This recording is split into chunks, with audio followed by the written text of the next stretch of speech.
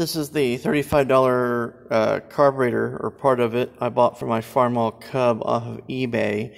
And I was having trouble getting my Cub to start, and I found by looking at photos of original Farmall Cub carburetors that this hole was not drilled through from the air. This is the air intake here, the air horn, and this is a vent passage for the bowl and this air bleed hole right here.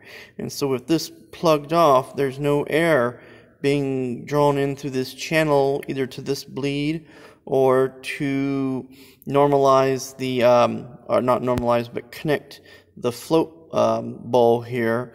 There's a passage in the top casting of the carburetor that connects this space to this channel, and then from this channel it's supposed to connect to the filtered air inlet of the carburetor so that this is equalized to atmospheric pressure, and this hole was not drilled. So I'm going to have to drill this out with a small drill bit.